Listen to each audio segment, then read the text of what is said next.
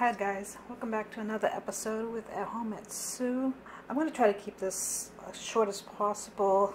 Today we are making some dinner rolls. I'm bored. This is a good recipe to make when you're bored and you have nothing else better to do. You've done everything else. So we're going to start out with 1/2 cup of milk, and this is going to get warmed up in the microwave. Alright, so we got 1/2 cup of milk there. I'm going to pop this in the microwave real quick. Okay, so I popped this milk in the microwave for about 25 seconds. Every microwave is different. So just check it at 20 seconds just to make sure. You want it to be a little, like body temperature warm. Not too hot. So to the milk we're going to add 2.5 tablespoons of sugar. 1, 2.5 tablespoons. We have our yeast into the milk and sugar. We're going to give that a quick little stir up. Let that sit for a few minutes. Alright, so we're going to let that sit for a couple minutes. I'm going to put you on pause. Okay, so I've been letting this sit for about 5 minutes and the yeast is starting to bloom up. So I know it's good.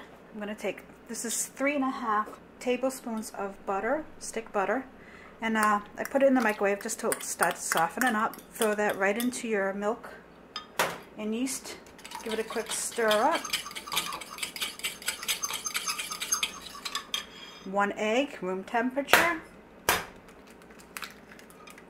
Put that right in the cup also. Give that a quick whisk. Now I usually only have salted butter in my refrigerator. I don't want to add too much salt to this. I'm only going to put a 1/4 teaspoon of salt into that. It's like a pinch. Give that a quick mix.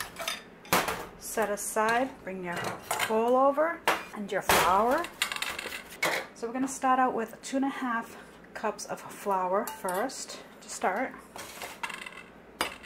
We may need more. So the way you want to measure your flour is to loosely put it into the cups. You don't want to pack this in. So that's roughly 1, 2.5. So with our liquid, the milk, egg, yeast, sugar, take your liquid, mix everything together in the bowl so it comes together. You can do this in the stand mixer. I'm just doing this by hand today to show you that you don't need a mixer. You just want to mix this all up until it starts coming together. I want to reposition this tripod so I can get in there. We're going to knead this for 10 minutes after. So let's continue to bring this together in the bowl. Now, see how it looks a little dry? Now, depending on the humidity in your house, you may need to add more liquid. You may not. So we're just going to get in here with our hands right now. Slide that over. We don't need that right now. So we're going to keep kneading this in the bowl until you pick up all your flour. You might not have to add any more liquid. I'll have to, when I get this out of the bowl, I'll look at it and knead it up in a little bit. I might add maybe 1 tablespoon of water, but I might not. We'll see. I'm going to dump that out onto the table. Give it a quick knead.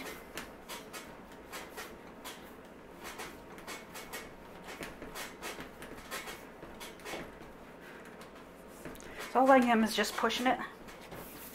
Grab all your extra crumbs.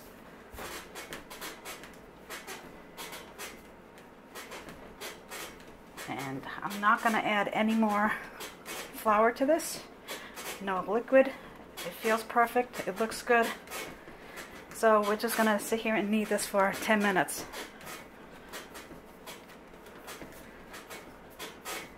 Do a few more seconds of this just to show you. All I'm doing is pick up all your little flour and stuff. Clean up your table.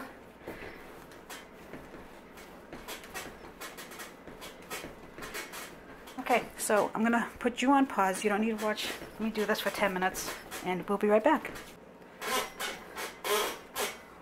Squeaky, squeaky. Alright, so this is just about done. It's been 10 minutes. I've been kneading for 10 minutes, and I did add just a little, like, teaspoon of water on my hands just to wet it.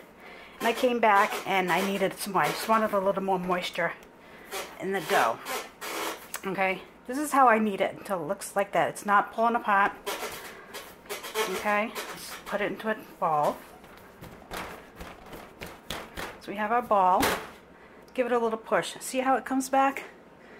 That's when you're done.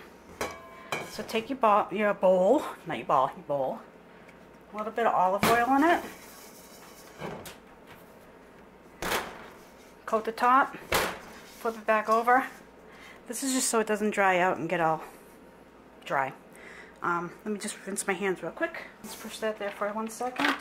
And just take some regular cling wrap and just put that right over your bowl. And we're going to let this sit for roughly about an hour or until your dough is doubled in size.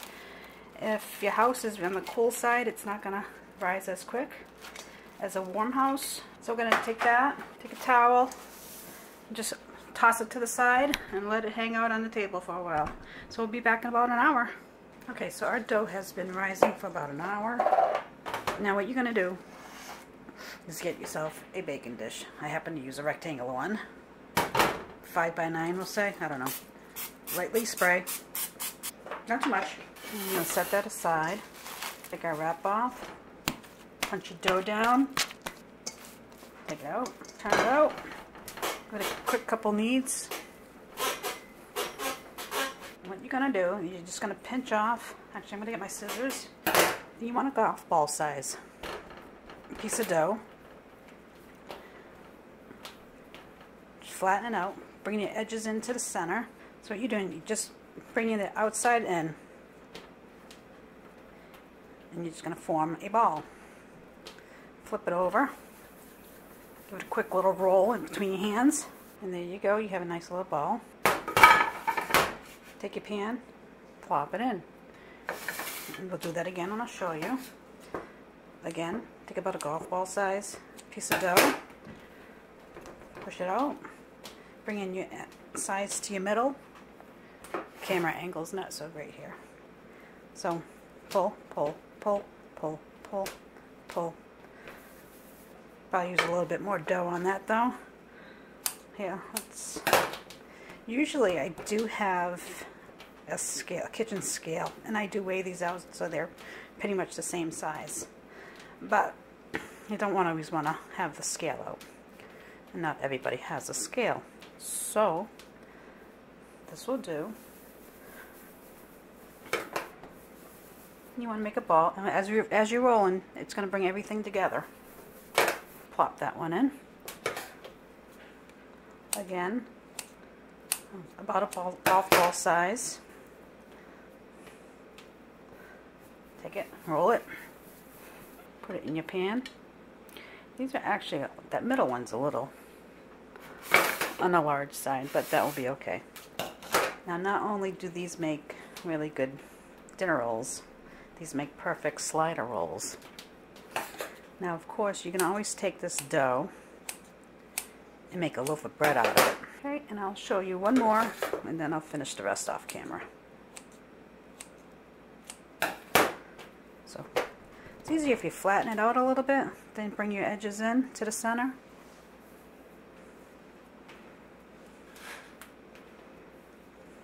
Take it and roll.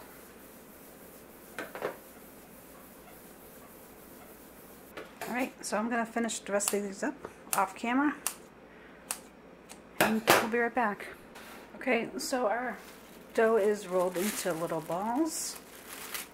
We're going to take the plastic wrap that we had on the bowl, place that over the pan. And again, we're going to let these rise for about an hour. Cover it tightly. And when that's done rising, we'll be back. Alright, so our rolls have been rising for a second rise for about an hour, well maybe a little bit over an hour. Anyway, I put a towel underneath the pan because this table was getting cooled off. I wanted to make sure everything was nice and warm. So now what we're going to do now is preheat the oven at 375, and when that gets up to temp, we'll be right back. So our oven's up to temp. However, I want to put an egg wash in here. So take one egg, put it in a dish, splash of milk, beat this up a little bit. Okay, take your plastic wrap off. See how nicely those rose? what you're going to do is gently take your egg wash and gently brush it on your dough. Don't want to put too much pressure on it because you risk deflating. Now this is supposed to be for my dinner tonight, but hopefully I can save some because these are really good when they come out of the oven. Nice quick little coating of egg. Now this is not mandatory. You don't have to do this if you don't want to. You can use butter if you'd like. Browns it up very nicely. Let's take a walk over to the oven. Don't mind my dirty oven. Throw that in. And we're going to let that bake for about 15 to 20 minutes, depending on your oven, till it's golden brown. We'll be back. Okay, so the rolls are done. Oh, I got to flip my roast. Hold on 1 second. Okay, so like I said, our rolls are done. They are very hot. Grab a butter knife. I'm going to take a small roll. Save the big ones for dinner. We'll grab that one there. Hot, hot. So what you do, just grab a mitt. We'll let them cool off a little bit longer. Piping hot. Just pull that apart. Ow. Ow, ow, ow. And look how flaky and squishy and soft and pillowy they are. Nice, nice. Grab some butter because I want a piece, and I'll give the rest to the husband. So, seeing that everybody's home, you need something to do. These take a couple hours to make, so you have time to do it. Give it a try. If you're new to my channel, subscribe, give me a like, thumbs up, push the bell button, notifications, all that good stuff. Okay, I'm cracking up now. What day are we on quarantine? Anyway, ow, hot, hot, hot. Have a bite. Good stuff. Take care. Stay safe, everyone. See you on the next one.